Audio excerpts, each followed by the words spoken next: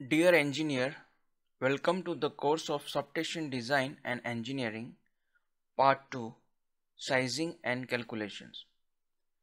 In this course, we will understand various design activities, flowchart, and requirement of various inputs for sizing and calculation.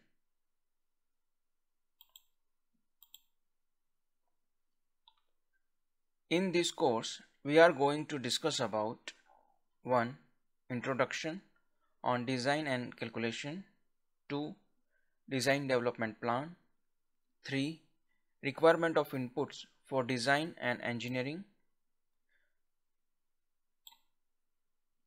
Flowchart of substation design and engineering activities. 5. Primary engineering, where we will cover short circuit force for strung bus. Then busbar calculation, where we will cover short circuit force on equipment, bus post cantilever strength, busbar sizing calculation. Then we will see earthmet calculation, then sag tension calculation, then electrical clearance, then direct stroke lightning protection, then civil design, where we will cover the briefly structure design and civil foundation design. Lastly, we will discuss illumination design calculation under secondary engineering.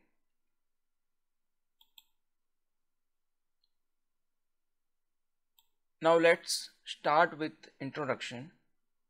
This course is prepared with an objective to complete engineering activity of job as per agreed time schedule with customer. To achieve this objective, we need to focus on following: 1. Planning of design activities. 2. Design inputs. 3. Design review and verification. This activity is a backbone of design process and expected to achieve design output. Work instruction and design verification documents of major design activities and equipments are available in this course for ready reference to meet above objectives and quickly carry out design verification.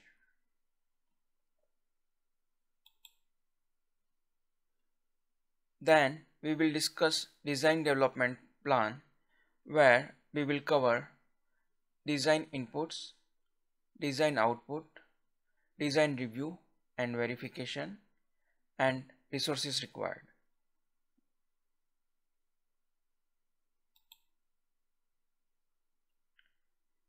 Then we will see requirement of inputs for design and engineering. First, we will see Annexure 1 for system parameters requirements in detail, and Annexure 2, 3, 4 for basic drawings preparation. Then we will also discuss input requirements for new project, extension or reinforcement of project, and customer project.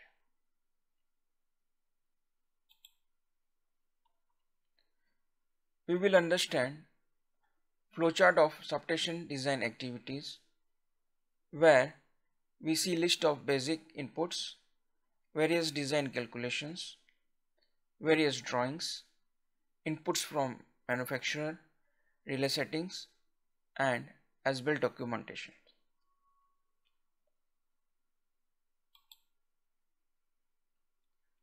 As a part of primary engineering, we will consider these various calculations: short circuit forces for strung bus, busbar sizing calculation.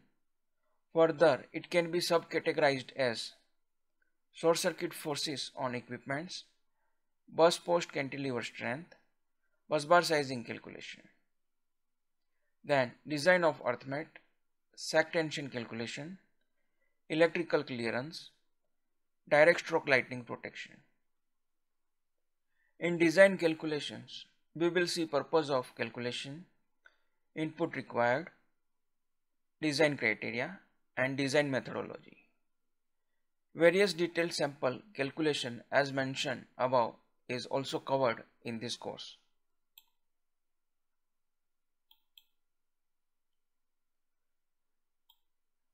As a part of secondary engineering, we will see illumination or lighting calculation.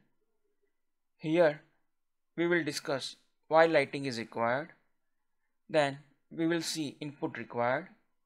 Then, design criteria to be considered like types of fixture, lux level to be maintained, maintenance factor, etc. Then, we will see design methodology. Then, after we will discuss typical lighting design calculation. Then we will see average lux level to be maintained for various area of the substations, including indoor and outdoor. Then, in absence of lux level input, this lux level you can consider if any input is not available. Then we will see type of lamps and type of fittings needs to be considered in regards to various area of the substations.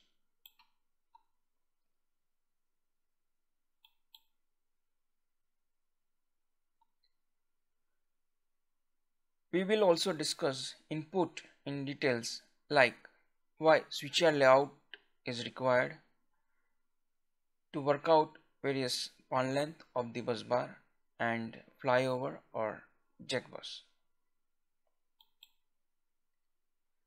Then we will see span length requirements to work out length of conductor and associated parameters. Then we will discuss phase-to-phase spacing input, that is spacing between any two phases.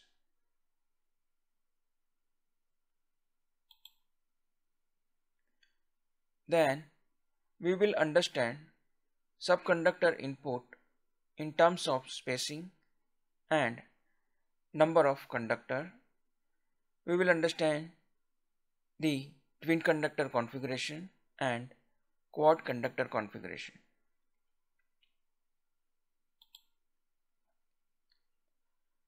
Then we will see string length with length of hardwares and accessories to calculate actual length of conductor which shall be required to carry out the short circuit force for the strung bus.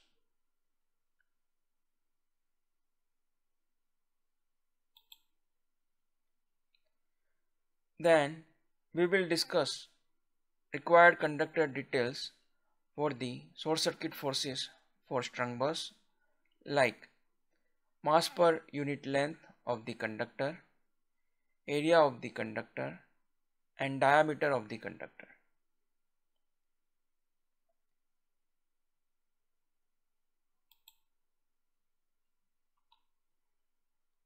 Then we will discuss about structure design and civil foundation design, where we will discuss about input requirements, design criteria and design methodology.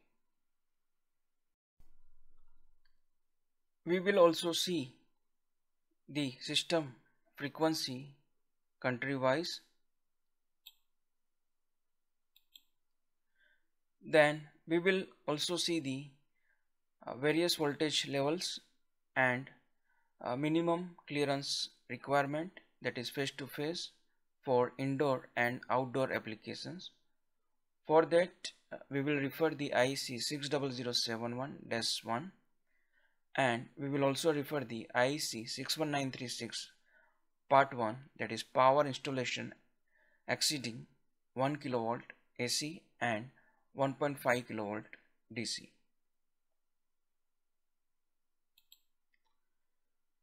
Then we will also understand the CSD, that is specific creepage, and USCD, creepage distance, and we will see what is the difference between these two and how to calculate the minimum creepage requirement for the substation outdoor equipment considering the SCD and USCD creepage. We will also understand inputs required for customer projects That includes the geographical details, other details like project approval and list of constraints, then study reports requirement and general data input requirements for the new customer projects.